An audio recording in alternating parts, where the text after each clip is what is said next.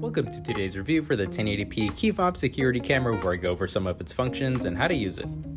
The key fob security camera does have a nice sleek body to it that looks pretty realistic to most key fobs. When you remove the backplate, you can see there's a Type-C charger port and an SD card slot for memory.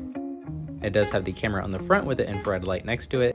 What comes included as well is the user guide for the camera, the charging cable, and a reset key to reset the camera. When you're ready to start a recording, hold down the unlock button to turn on the camera and wait for it to turn blue. After that, hold down the lock button where it'll start a recording, and to stop it, hold down the unlock button.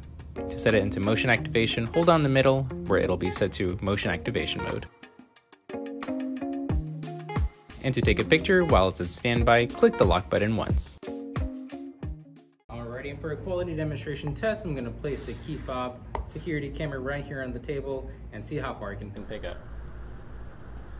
This is a quality demonstration test away from the recorder, at least about 5 feet away.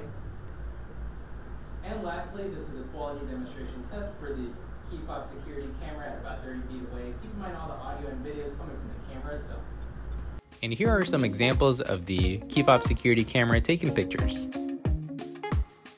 And when you're ready to play it back on a computer, simply plug it into the computer like this.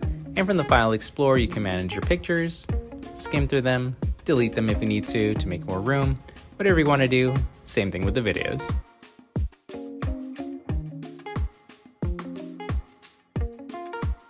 And what's also included is a date and timestamp program that you can turn on or off.